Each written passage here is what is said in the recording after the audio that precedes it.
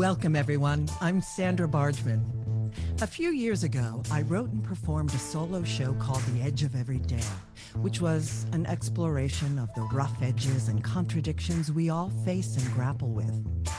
The show hit a nerve, and the relevance of the topic would only grow over time, more than I could have foreseen. So, here we are. Real talk with real people, sharing stories and perspectives that spark provocative invitations to leap out of what's safe, on the edge of every day. Thanks for listening. Hello, everyone. We are live in the Hive. Thank you for joining me on this, the 25th episode of The Edge of Every Day here on TalkRadio.NYC. Oh my goodness, 25.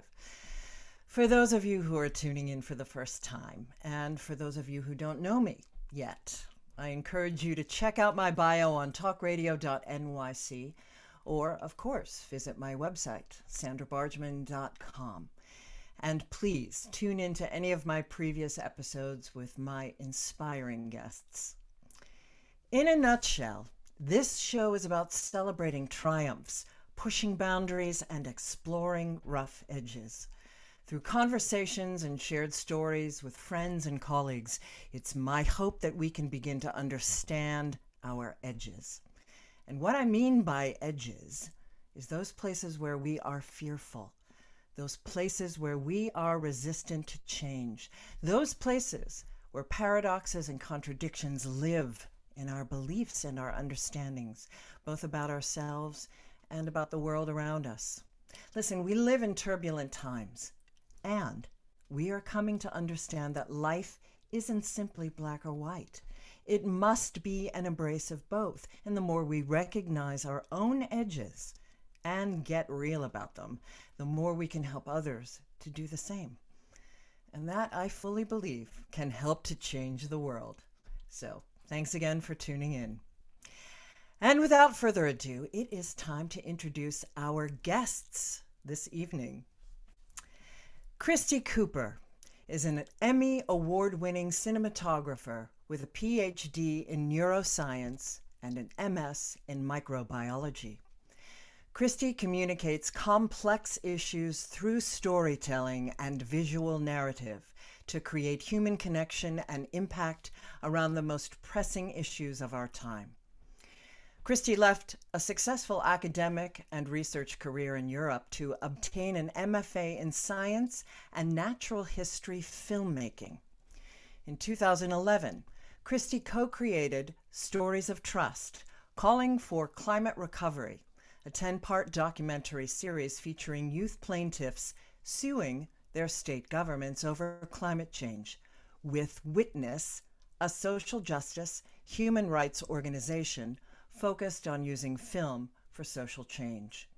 She most recently directed and produced the feature documentary Youth v. Gov, now streaming on Netflix. Christi is first a proud and committed mother, as well as the inaugural SF Film Vulcan Productions Environmental Film Fellow, and the first Jacob Burns Film Center Focus on Nature Artist in Resident. Chantal Bilodeau is a Montreal-born, New York-based playwright whose work focuses on the intersection of science, policy, art, and climate change. She founded Arts and Climate Initiative over a decade ago, and in her capacity as artistic director, has been instrumental in getting the theater and educational communities, as well as audiences in the U.S. and abroad, to engage in climate action through programming that includes live events, talks, publications, workshops, national and international convenings, and a worldwide distributed theater festival. In addition to her own plays, she is the co-editor of an anthology of short plays about the climate crisis titled Lighting the Way. Her work has been presented in a dozen countries around the world and has received many prestigious awards. She's currently writing a series of 8 plays, The Arctic Cycle, that look at the social and environmental changes taking place in the 8 Arctic states. In 2019, she was named one of the 8 trailblazers who are changing the climate conversation by Audubon magazine. Hello and welcome, Christi and Chantal. Hi, Sandra. Thank you for this wonderful introduction. Oh, you are most welcome. It's a fabulous introduction for 2 fabulous ladies, and welcome to you, Christi, as well. Thank you so much, Sandra. It's an honor to be here. An honor to be here with you as well, Chantal. Okay. Well, I'm truly honored to have you both. This is great to have 2 complete warrior women for the climate movement. It's not, I normally have one, and I'm very jazzed to have you both on. So, I like to always share how I meet people, and Chantal and I met in New York City at a talk that she gave, and it also included a presentation of one of her fantastic plays. And I have since been following Chantal and had her as one of my first guests on my podcast. So it's fantastic to have you back, Chantal. And I met the wonderful Christi Cooper through a mutual friend of ours, Leslie Michaels, who has her own podcast. So shout out to her, Women We Should Know podcast. And Leslie has a book coming out. She's going to be a guest on this podcast on the 6th of June. Fantastic. So you both have spectacular projects going on. One of the things that I so loved about this, and it was such a great learning experience for me to really plug into it, is not only does your work, of course, educate and inspire and move people, hopefully, out of overwhelm and apathy into action, but also it's firmly grounded in the understanding that the climate issue, the issue of climate change, is also a human rights issue. And I think a lot of people who are interested in climate change and learning more about it really need to grab onto that understanding, that it's an overarching umbrella over all of these issues. Would you not agree, Christi? Yeah, absolutely. I mean, climate change is the human rights issue of our lifetime. I mean, it basically encompasses, most of the issues that we're experiencing around the world, and that frontline communities are experiencing, whether that's food insecurity, war, migration. There's so many. Economy. Yeah. You name it. You name it. Well, so let's dive in with you first, Christi, about your incredible movie, Youth v. Gov, your award-winning independent film, Youth v. Gov, the story of Juliana versus the United States of America, constitutional lawsuit, and the 21 American youth ages 14 to 25 who are taking on the world's most powerful government. Since 2015, the legal nonprofit Our Children's Trust has been representing these youth in their landmark case against the U.S. government for violating their constitutional rights to life, liberty, and personal safety and property through their willful actions in creating the climate crisis they will inherit. So please, you were in on this story very, very early on. Please tell us the history of your involvement in creation of this film. Yeah, so you kind of mentioned in the introduction the series of 10 short films that I worked on back in 2011, 2012, the Stories of Trust. And that was kind of my introduction to this whole, to youth suing their governments. At the time, those were youth who were suing their state governments. But those youth were also all represented by Our Children's Trust. So Julia Olson, who when you watch the film, you'll see she's this brilliant attorney who represents these young people. Phenomenal. Her presence and it just with these kids and with the legal system was just mind-blowing. Yeah, she's a very brilliant attorney. She founded her organization in 2010,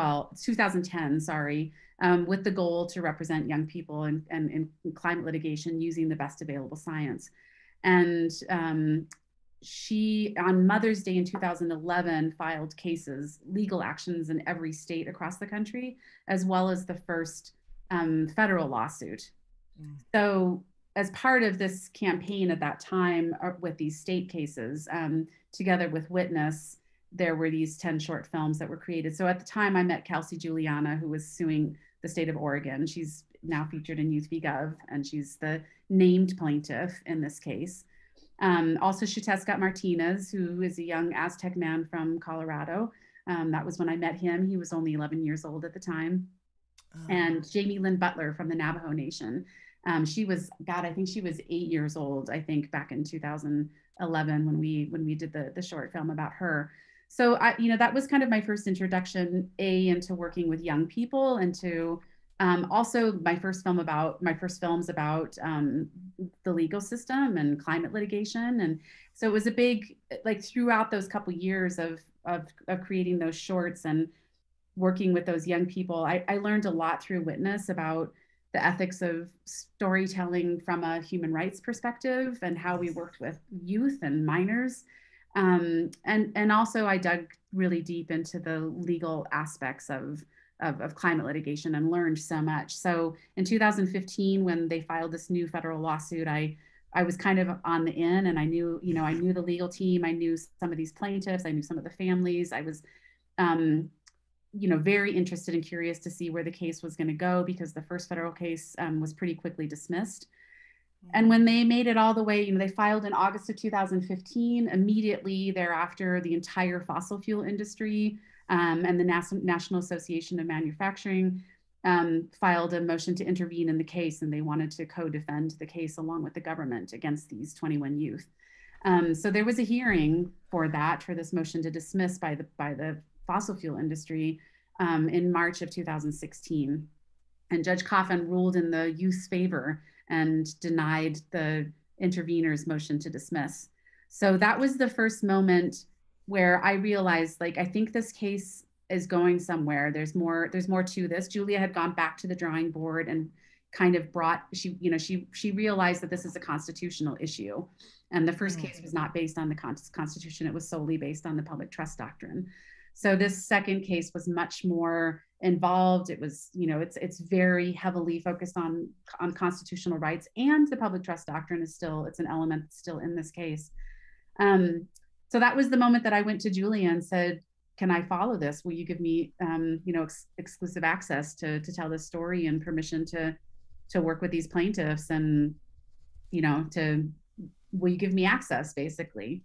And so that's been my journey ever since, was, just trying to be wherever I could be when climate events were happening to the young people, whether it was forest fires or droughts or hurricanes or floods, trying to be there to tell those parts of their harm, which is a big part of their case. But also to be there for the legal moments, for the moments in the case, for these moments where they're building their family and their rapport. And yeah, you can see it all in the film. Absolutely, you can see it all in the film. Well, something we're going to need to go to break, but something that I'm completely blown away by is your being in the right place at the right time in terms of the youth.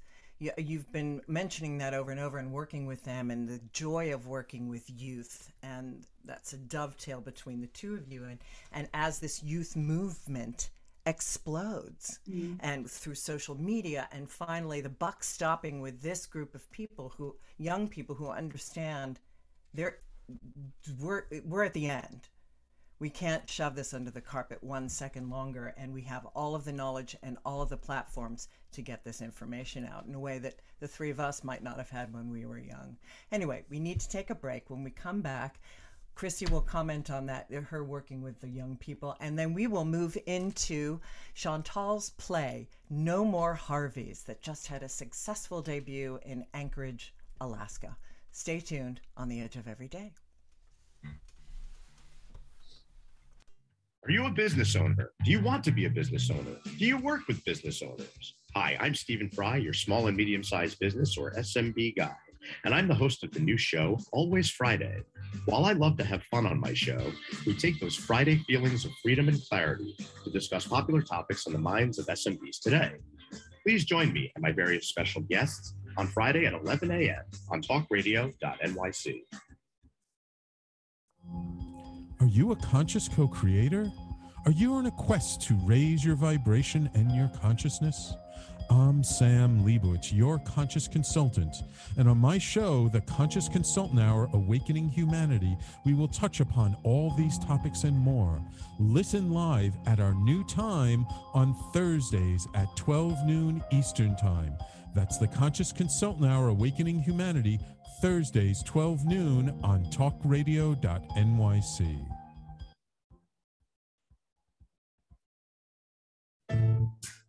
Are you on edge? Hey, we live in challenging, edgy times, so let's lean in. I'm Sandra Bargman, the host of The Edge of Every Day, which airs each Monday at 7 p.m. Eastern Time on TalkRadio.NYC. Tune in live with me and my friends and colleagues as we share stories and perspectives about pushing boundaries and exploring our rough edges. That's The Edge of Every Day on Mondays at 7 p.m. Eastern Time on TalkRadio.NYC.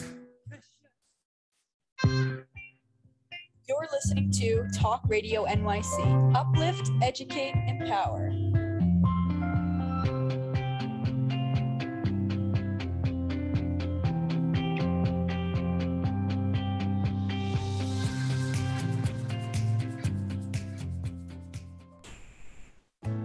Chipping around, kick my brain to the ground. These are the days it never rained, but it pours on the edge of every day. And we are back with Christi Cooper and Chantal Bilodeau. For those of you who are listening in, we're having a lovely little chat during the commercial break about one of the plaintiffs in Christie's movie is from Anchorage, and Chantal just was in Anchorage for No More Harveys and is going to be there again with another project that she is doing that we will talk about. So yeah, that just being, this is the thing that jumped out at me. I just recently watched, I couldn't be there in person to see Chantal's glorious play, but I was able to watch it live streamed. And I talked to her afterwards, and I said, the thing that jumps out, that dovetails so much, the most for me with your two projects is the youth element and the power of that. Mm. Yeah. And so, Christi, it must have been quite something to see all these young people while the movement was exploding, while you're making all these movies. You know, it was really interesting when these youth filed these first cases in 2011. That was these were the very first ever youth-led climate litigations. And when I started first filming with these kids, the inception of Youth v. Gov, there was not a youth movement at the time. There had been one People's Climate March in 2012, but there had not been a youth movement really present there or organized or something like that. And it was in 2016 that there was the very first youth-led climate march. I believe that was 2016. So, I've seen kind of over the last 12 years, really the birth of this youth movement. And, that's not to say that youth have not always been active and been involved in this, but I think there's something that's happened in our society and where we are. And I think the urgency around the climate crisis, that people are listening to the youth now. And I think storytelling has a lot to do with that. And I would love to hear what Chantal thinks about that as well. Like, people listen to these kids, these short films that we did, we because they were based on the young people standing declarations of basically explaining what their harm was, they were presented as evidence, in quotation marks, for their cases, and the judges had to watch these short films. And it was, I think, probably one of the first times of using storytelling and film, like in the courtroom. And we were able to hand deliver a DVD to President Obama at the time, and judges watched their stories, they listened to them. We had, some of the kids were on conservative talk show radio, talking about their story. And there's something different about young people, even going to city commission meetings and speaking to their representatives, like the, mayors and the city commissioners, they stop and they listen. And a lot of people are still dismissing them and minimizing their involvement or their knowledge or their concerns. But I think the vast majority of people are now accepting that young people need a seat at the table, not only to have their voices heard, but to be part of the solutions. They have ideas, and this is their world to inherit. And when it comes to climate change, they are the ones that are going to be most disproportionately impacted by indeed. The decisions that we have made. And it lifts it out of partisanship because everybody has kids, no Right. matter what side of the aisle you on. So yeah, weigh in, please, Chantal. And then I want to dive into No More Harveys and the young woman, the one actress that you worked with who carried this incredible play that you wrote. So Yeah, dive in about young people. I think it's easier to believe that young people don't have a very selfish agenda, right? Which is harder to believe when you have adults trying to push something. So that's my guess as to why people are listening to youth, and we're not listening to scientists and to everybody else who has tried to sound the alarm before. There's a genuine, there's just something. And also, just like you said, Christy, it's their world to inherit, and so they're going to feel most of the impact, and we were part of the harm of, we, like, consciously or not, we participated in causing the harm. And social media, I think, is also a key, instrumental, and of course that weaves into, technology weaves into your play. So tell us, Chantal, tell us about No More Harveys and the themes that you wove in, and what was the spark for this particular play? Yeah, so No More Harvey is the third play of a series of 8 plays about the Arctic, and it's clearly about the US. And the idea came in 2017 when Hurricane Harvey hit Louisiana and Texas. And then just a few months later, I think it was 3 or 4 months later, the whole thing about Harvey Weinstein in Hollywood came down. And to me, that was really big. I was like, Harvey and Harvey, it's the same systems that are creating both, like, isn't everybody seeing that? And it was such a perfect theatrical device also to use the name Harvey. And so that's the inspiration for the play, was trying to connect. And also there was a lot of talk in the climate movement about connecting social justice with environmental justice, and being able to talk about these things as connected, as opposed to, I'm talking about race over here, and I'm talking about economic equality over here, and I'm talking about the environment over here. So the play is a one-person play. There's only one actress on stage, and but she has an Alexa with her, the Amazon virtual assistant. It's fabulous. And so it's the story of her journey from New York to Anchorage in Alaska, and of trying to make sense of all of the Harveys in this world. The first one being her own husband, Harvey, who became physically abusive. And so she's running away from that. And then she's trying to deal with all of the Harveys, like Harvey the hurricane, Harvey the Hollywood producer. And she talks about 2 women that she wants to, 2 friends she has in Alaska that she wants to reconnect with, who also have been dealing with their own Harveys. So it's a story of her. And I'm sorry, I forgot the most important character, which is a whale. So she looks up to a whale and the evolutionary path of the whales, who have come from 50 million years ago, when they were mammals and they lived on land and they had legs and teeth, and then they migrated to the ocean. So it's also a story about migrating, because the whale migrated and has survived everything that has happened in the last 50 million years. And so she tries to figure out what is the difference between migrating and fleeing. And migrating is when you have a destination, you have something to go forward to, and fleeing is just running away from danger. So I don't think I'm doing a great job at, because I mean, I'm explaining it You the are way the doing a play great is, job which is kind of explaining all over.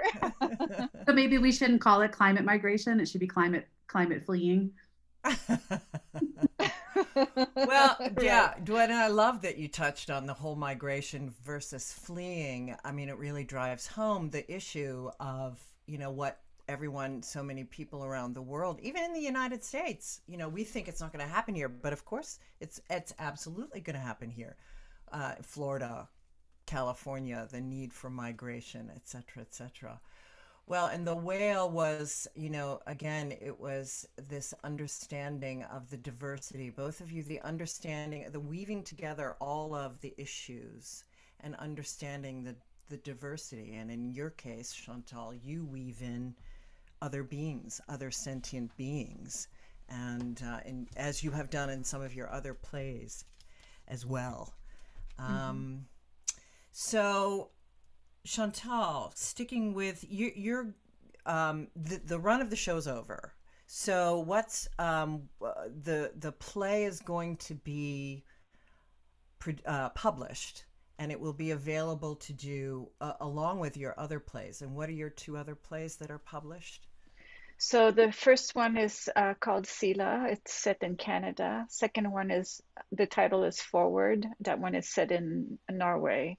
And No More Harveys will be published. It will come out towards the end of 2022, at the end of the year.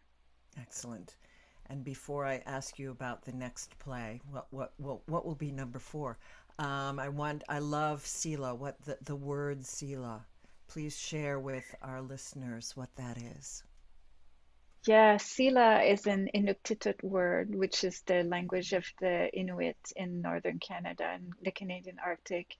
And it means a combination of breath, wind, climate. It's the place where we come from and the place where we return. So beautiful. It's a beautiful concept. I can only imagine what it was like to delve into that. What was it like working with the people of the Arctic?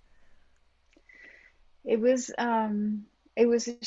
a huge, I mean, Christi, when you said you had to learn about the legal system, I mean, this was the same for me.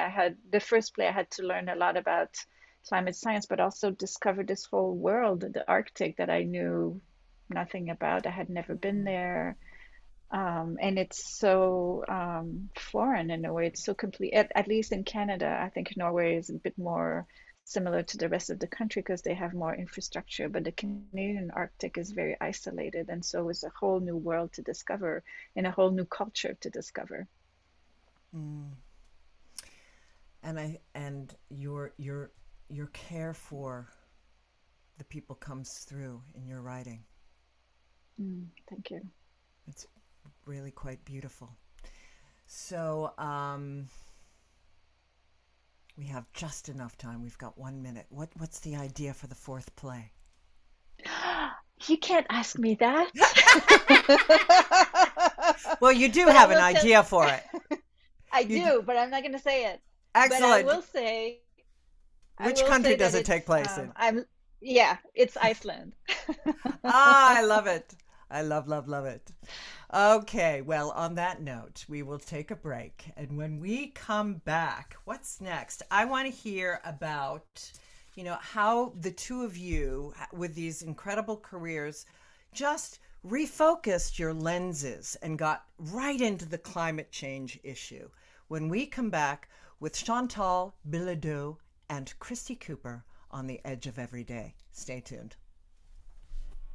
I am Joseph Franklin McElroy, host of the new podcast, Gateway to the Smokies. It airs on TalkRadio.NYC every Tuesday night from 6 p.m. to 7. Every episode is dedicated to memorable experiences in the Great Smoky Mountains National Park and surrounding areas. This show features experts and locals who will expound upon the richness of culture, history, and adventure that awaits you in the Smokies. Tune in every Tuesday from 6 p.m. to 7 on TalkRadio.NYC. Are you passionate about the conversation around racism? Hi, I'm Reverend Dr. TLC, host of the Dismantle Racism Show, which airs every Thursday at 11 a.m. Eastern on TalkRadio.NYC. Join me and my amazing guests as we discuss ways to uncover, dismantle, and eradicate racism. That's Thursdays at 11 o'clock a.m. on TalkRadio.NYC. Are you a small business trying to navigate the COVID-19 related employment laws? Hello, I'm Eric Sauver, employment law, business law attorney, and host of the new radio show, Employment Law Today. On my show, we'll have guests to discuss the common employment law challenges business owners are facing during these trying times. Tune in on Tuesday evenings from 5 p.m. to 6 p.m. Eastern Time on TalkRadio.NYC. You're listening to Talk Radio NYC at www.talkradio.nyc. Now broadcasting 24 hours a day.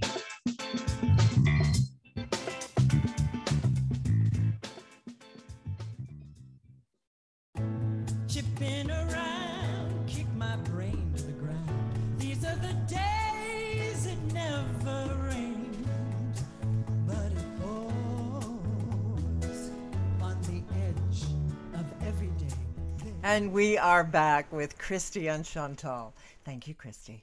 It depends on the theaters. We're having little chats in our commercial breaks, and the question being, how does Chantal get her work seen out in the world? Because it's theatrical, there's some there live streaming issues and union issues. It depends on the theater, I think like with distribution. So it's not quite as cut and dry and getting people, all of the actors, to be in agreement, et cetera, et cetera. Did you get you got a recording of it though, Chantal, for your archival purposes? Yes. I will. Yes. Good. Okay, so I want to dive in. What was, Chantal, we'll start with you and then we'll move to Christi. How did you make this lens shift into, you know what, I want my work to be about climate change rather than just overall playwriting, which is a beautiful thing, but. I think it's a little bit like Christi again. It was like being at the right place at the right time. I took a trip to Alaska because I had a friend there and he had always said, you should come and visit, and I had never gone. And it was just life-changing. It was so incredibly beautiful. It's so it's like a postcard everywhere you look. People live very close to their land. You know, they don't have the same. In New York City, we're surrounded by concrete, so it's a very different relationship. And it was at a time where climate change was being talked about a bit more in the mainstream media, and so of course, I thought I was going to do one play, and then I got so immersed into that world that now I've committed to do 8, hopefully before I die. You'll totally do it. So, but Al Gore's movie had come out. That was the year before. Yes. Yeah, and that really was a game changer. At least for me, it was a game changer to get things on my radar. Well, and Christi, you shared part of this story, but you know, how does somebody who's doing research in Sweden, go, you know what, I want to be a climate change filmmaker? Well, I didn't set out to be a climate change filmmaker, and I don't know if I necessarily call myself that. I have done quite a few climate change films, but I've also done other work. But yeah, so my focus when I was a scientist was in the field of stem cells. And yes. And I worked in Germany and in Sweden for 18-19 years. And when I was in Germany, it was the Bush-Kerry election. And this was a moment in, US history where all of a sudden there was a scientific topic that was driving policy or driving political discussion and discourse. And it was all about stem cells. And I remember being so dismayed by the rhetoric and the, really false information and misinformation that was being spewed here in the US. And as a scientist working in the stem cell field, I felt really drawn to what does that look like to be a communicator about the work that I do. And we had already kind of started doing much more of that layperson and community outreach around the work that we were doing. I'll skip kind of forward. I joined an EU consortium of travel to create traveling science fairs, and it was interdisciplinary. We were working with, historians and psychologists and, all kinds of really cool disciplines to talk with people in the community about science. And then I decided I wanted to leave academia and figure out a way to integrate the communication and the storytelling aspect into the scientific background that I had. So that's what brought me back to the US to get my MFA in Science and Natural History Filmmaking. In my first year in grad school, in the spring of 2010, was when the BP Deepwater Horizon disaster happened. And I packed up my car. I live in Montana. I packed up my car with a friend of mine, Devin. We put all of our film gear in and we drove down to Louisiana with the intention to help the scientists get the word out about what was happening. And this was before the oil had come into the Gulf or come into the Bay. And so we headed straight towards Southwest Louisiana outside of New Orleans. We connected with scientists. They took us out into their boats and they were water sampling and air sampling, and we were documenting all of this. And we started talking with the guys who were actually captaining the boat, and they were two brothers. And they started telling us about their story. They are Native Americans, live outside of the levee system. They're from the Atakapa-Ishak tribe. And they were captaining these boats because they had been pulled out of the bay as shrimpers and oystermen because the bays had been closed to shrimping. They were getting ready to have their last day of shrimping. And they invited us to go with them on their last night of shrimping. And so we went with them and shrimped their last night, and then they invited us to stay with them, and we lived with them for 3 weeks in their home and watched as the oil came in. And they took us all around and showed us the devastation of what the oil industry has done to this part of the world.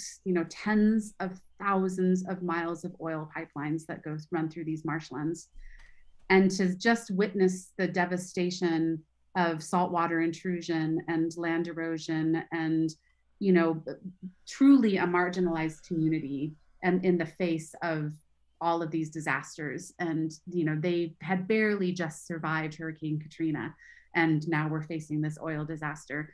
So that was for me really this pivotal moment of realization that yes, science is a part of this. Science will always probably be a part and a heart of what I do, and maybe perhaps is part of how I tell a story. But at the heart of it, I'm so drawn to the human. I'm drawn to the human story and the human aspect and how we as humans are woven into these stories. And that is really the heart of it. I think I'm more drawn to justice than anything, all forms of justice. And that was what I realized, and that has since been my focus. Oh, beautiful. And Chantal, yeah, I'm sure that applies to you as well, and your love of science and your working with scientists and being drawn to the social justice. Can you comment on that? Yeah, it was, I went the other way around, not that I know that much about science, but it was interesting coming from the arts to connect with scientists and there's many scientists I've met who I would ask, what is the one thing you wish people knew about what you do that people don't know? And I always get fascinating answers. And then it's my job then to how can I communicate that? How can I help get that out there? And I feel like it deepens stories, science, but also everything that's going on socially. It deepens stories because for a while there, we were very focused on family in the theater. There was a lot of, throughout the 50s and 60s, a lot was about the family and dysfunctional families and relationships. And I think it's nice to expand that and take the whole world in. Absolutely. Well, and with science being under such fire right now. I mean, the importance of bringing science to light like this in a way that is captured through storytelling and is woven in with the emotional stories and the environmental stories. You can't negate it. And science is its own, to me, science is, it's poetry, it's its own poetry. Oh, I love so that. you just capture it in another art form, and it doesn't have to be shared as hard data. It can be shared as the whole philosophy behind it, and the poetry that it brings up. That's spectacular. Christi, do you want to comment on that? Yeah, I mean, I think we've seen with the pandemic the importance of science as part of our daily life, and I think the last 2 decades, I think, our country in particular, the U.S., I've witnessed life in other, at least in European countries, and how science is approached, and we have really lost our general public quest for understanding science and it being part of our daily conversation, and I think like you said, Chantal, it being poetry, it being its own story. I think we as storytellers, like, to weave, that's science, because I mean, look what happened the last 2 years. Science was such a part of our daily life and such a part of this whole pandemic story that we are going to be telling for decades to come. That I think we can no longer like disconnect the science and the facts and how that impacts our lives and how we need to understand it in order to find solutions and to move forward. And we need to find ways to accurately and effectively communicate that too. And I would take it one step further, that science is so poetic, and for me personally, with the art and the spiritual connection and the understanding, the sacredness, and that science, the connection of science and quantum understanding with our spiritual understandings, with getting back to the notion that our earth is sacred and bringing that philosophical and spiritual understanding into this poetic, creative, scientific understanding as well, that it really is all connected, interconnected. Well, we only have a couple of minutes, so I'm going to take us into break a little sooner so we can just pick that time up in our last section. When we come back with Christi Cooper and Chantal Bilodeau, we're going to hear about what's next for each of them, find out where we can learn more about their online presence, etc., and get some final words of wisdom from each of them when we come back on the Edge of Everyday. Hey everybody, it's Tommy D, the nonprofit sector connector, coming at you from my attic. Each week here on TalkRadio.NYC, I host the program Philanthropy in Focus. Nonprofits impact us each and every day, and it's my focus to help them amplify their message and tell their story. Listen each week at 10 a.m. Eastern Standard Time until 11 a.m. Eastern Standard Time, right here on TalkRadio.NYC. In a post-COVID world, you may have many unanswered questions regarding your health. Are you looking to live a healthier lifestyle? Do you have a desire to learn more about mental health and enhance your quality of life? Or do you just want to participate in self-understanding and awareness? I'm Frank R. Harrison, host of Frank About Health, and each Thursday, I will tackle these questions and work to enlighten you. Tune in every Thursday at 5 p.m. on TalkRadio.NYC, and I will be Frank About Health to advocate for all of us.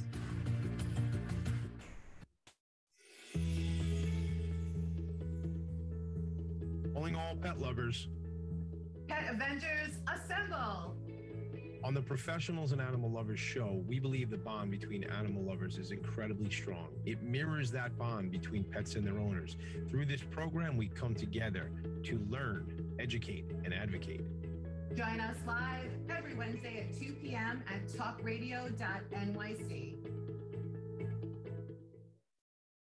You're listening listening to Talk Radio NYC at www.talkradio.nyc.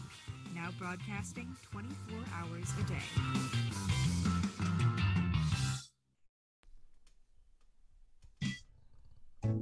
Chipping around, kick my brain to the ground. These are the days it never rained, but it pours on the edge of every day. And we are back with Chantal and Christi. So Chantal, your next project, Earth Intention, a climate cabaret. Can you talk to us a little bit about what that is? And I can help. Yeah. Yes. Because it's a collaboration. It is. So climate, so often when we talk about the climate, it's very negative stories that we hear. It's stories about disasters. It's stories about policy failure. And so I wanted to do something with music, have a cabaret, have performers tell us how they connect to the earth, and find songs to sing that would make us reflect and feel the earth without having like a whole lot of conversation for a change. So it's taking place in the Catskills, and it will be live streamed, so it's available everywhere on May 21st and 22nd. And Yes. It's called Earth Intention, a Climate Cabaret. Fantastic. I love that title. Very proud of that title. Yes, it's happening in a salon space, a private salon space in the Catskills, and it will be live streamed. And there are 7 performers. Myself, I introduced the show and the intention of the show. We have woven in a variety of singers from different backgrounds, some singer-songwriter, musicians, Woodstock-based, some New York City cabaret people. We have indigenous, we have speakers. Interestingly enough, to our point about youth, 2 of our speakers are 25 and under, which I think is so spectacular. And on social justice and environmental justice, it just rocks.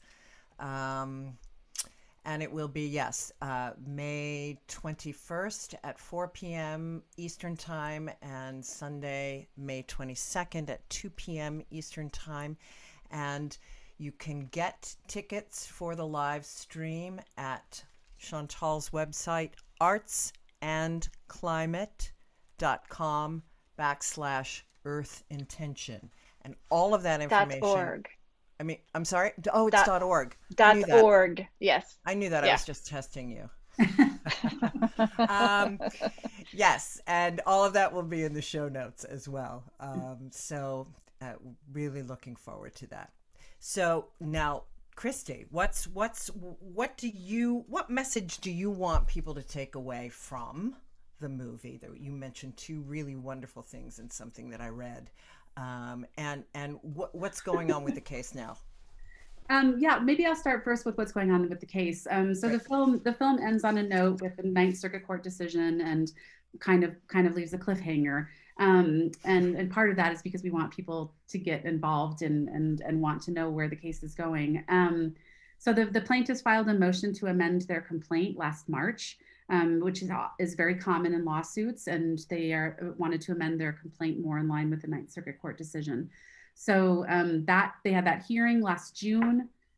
We are now waiting still since last June for Judge Aiken's decision in the district court as to whether or not she will allow them to amend that complaint.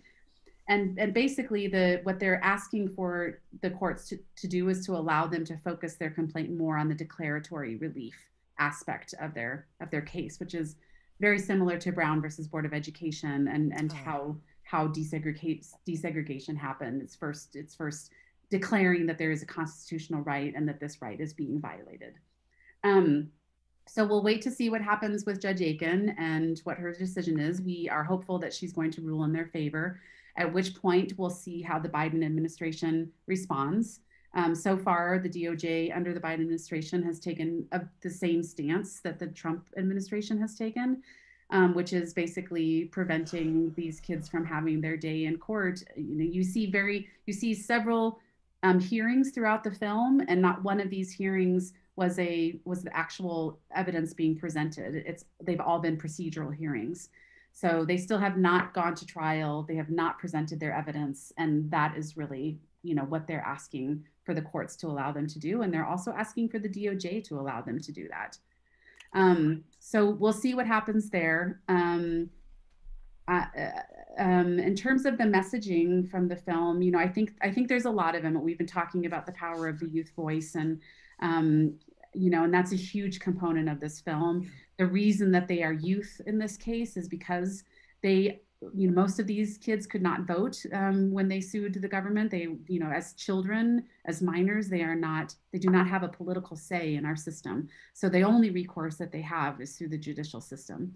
And the judicial branch is there to protect us from harm by the other two branches of government. That's one of their roles. So I think, we really want people to understand the importance of the judicial system in helping to solve the climate crisis. And we also really want people to understand how we got here, and that this is not, people talk all the time about climate inaction and that our government has not acted on climate. You cannot have a constitutional claim based on inaction. So this case is about willful action, affirmative action that the government has taken in creating the climate crisis and supporting and promoting and, financing, subsidizing the fossil fuel industry. They have locked us into a fossil fuel-based energy system, which is now, dangerously harming these children's future. So we would love for, there's so much to learn in this film. You really can learn about the judicial system and about our government and the history of how we got here. And, we just really want people to become engaged and realize this is not a partisan issue. All of our administrations, the past 60 years, have done this. And this is not about Democrats. And it's not a political issue. It's not a political issue. This is about our rights, all of our rights as citizens of the United States, and what the responsibility of our government is in protecting us. Yeah. And so what advice do you give to people? I mean, again, for someone like me, I can say, here's a resource. Go take climate reality leadership training, and you'll learn, for those people who want to be more educated, that's a resource. Those of us who want to do more than, recycling is a beautiful thing. Getting the steps that we have all learned is getting out of doing whatever we can. Small steps, staying engaged is a beautiful thing, but we have to up the ante. And to your point, it's getting involved with the government.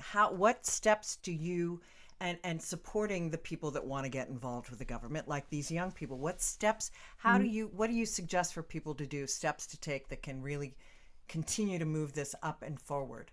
Well, I think because this case is still an ongoing case in the courts, it's still live. The plaintiffs need a lot of support.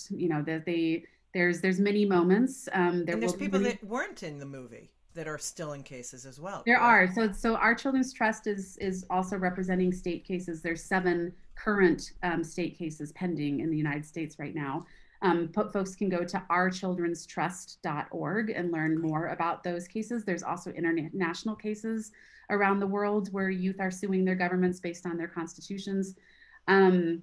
So, I think supporting youth in this work that they're doing, there's so many ways that we as adults and people with power can support them, whether that's driving them to city commission meetings so that they can testify, training them on how to testify, training them on how to speak to their leaders, providing spaces for them to come together where they can have safe spaces to organize and to take their actions. Our Children's Trust, if people go to Our Children's Trust and follow them, there will be periodically asks for how folks can support these cases and the young people. And really our North Star goal was really to help and to encourage folks to hold their governments accountable when it comes to the climate crisis, from their local representatives, all the way up to our federal government. And there's so many ways that can happen. Amen. Great resources. So people can find Youth v. Gov Obviously, we've mentioned it's streaming. Congratulations, getting it onto Netflix. Yes. Thank you. And your website? And we have educational distribution, and folks can find that on our website. It's youthvgovfilm.com. So if you're interested in doing community screenings or getting this film into schools or law schools, universities, we do have educational distribution through Good Docs. You can go through gooddocs.org or come to our website, and we'll be happy to help you. Yeah, and I'd love to have that at my salon space, The Plum, and Chantal and I can do something in conjunction with a screening of that movie. That would be fun. It would be totally fun. And Chantal has your website. artsandclimate.org, and that's where you can find out about Earth Intention in May, 21st and 22nd of May. And you also have an incubator coming up in Anchorage, correct? Yes, that's a 5-day think tank / workshop for artists, activists, scientists, educators, anyone who's interested in the intersection of arts and climate and wants to dig into that a bit deeper. I want to come. I've never been. Hello. I've never been. I've never been. Well, you and I have talked about this. Yes. So artsandclimate.org.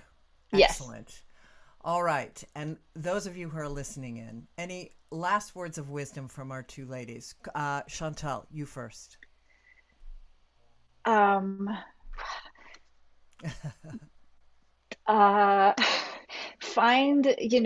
think about what you're passionate about, and then find how the climate is affecting that, and get involved. That's brilliant advice. Find what and how climate is affecting what you're passionate about. Brilliant. Yes. Christi, any last words? Yeah, I would say stay engaged and, talk about the issues that you care about, and find your tribe, find your community, find that support that you need in order to, the world's really hard right now. There's a lot of things that are very really overwhelming. Hard, and you need that support. We need to uplift each other and hold hands while we're doing it. And I just encourage everyone to find that support network that they need to do that work. Beautiful, beautiful, beautiful ladies. Thank you so much for joining me on the Edge of Every Day and sharing your wisdom and your knowledge and your creativity and your storytelling. I'm very grateful. Thank you, Sandra. Thank you, Chantal. Thank you. Thank you. And for those of you who are listening in, thank you for spending this hour with us. Remember, you are always at the edge of the miraculous. See you next time. Dance. This is our last dance. This is ourselves under pressure. Under pressure. Under pressure.